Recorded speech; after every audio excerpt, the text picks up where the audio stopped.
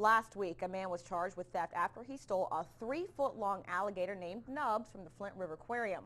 Well, tonight we had this newly obtained video. You can see the man walk down the hill next to the building after he scaled the wall to steal Nubs. With multiple people around, he then walks down the street with the alligator around his neck, but was later caught after someone reported seeing him with the gator.